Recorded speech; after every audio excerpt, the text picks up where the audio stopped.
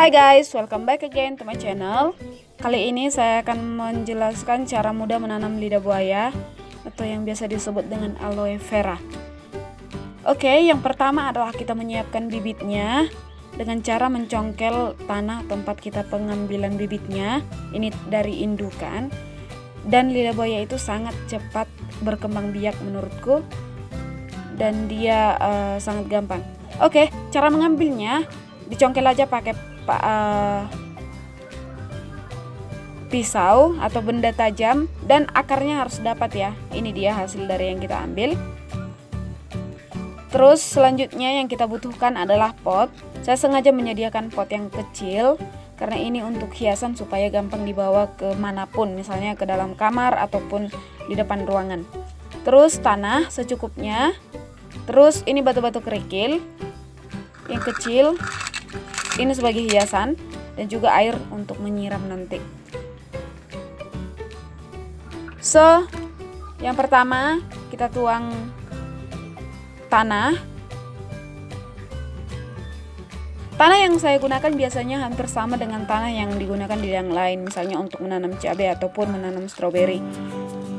Pada dasarnya sama, yaitu tanah yang subur dan menurut saya lumayan banyak nutrisinya.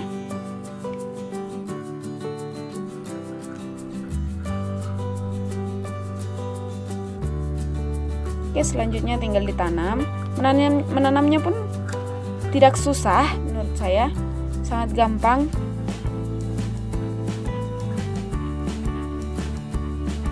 Tinggal kita tanam, jangan terlalu dalam karena takutnya kalau terlalu dalam tanaman bisa busuk.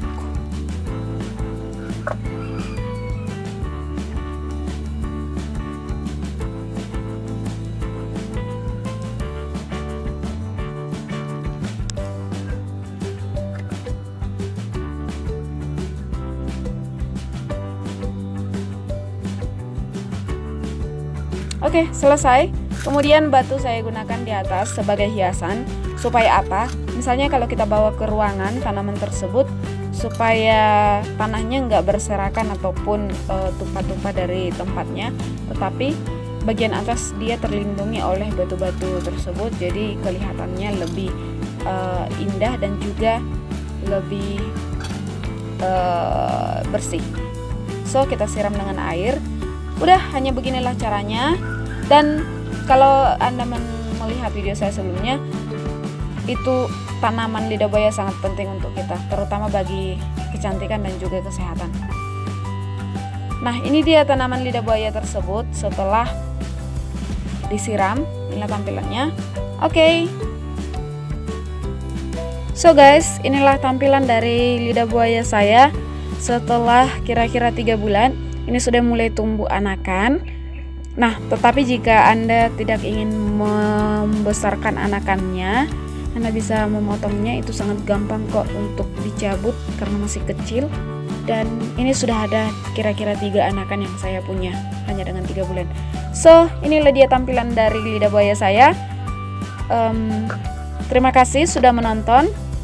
Semoga berguna bagi Anda. Have a nice day. Bye-bye.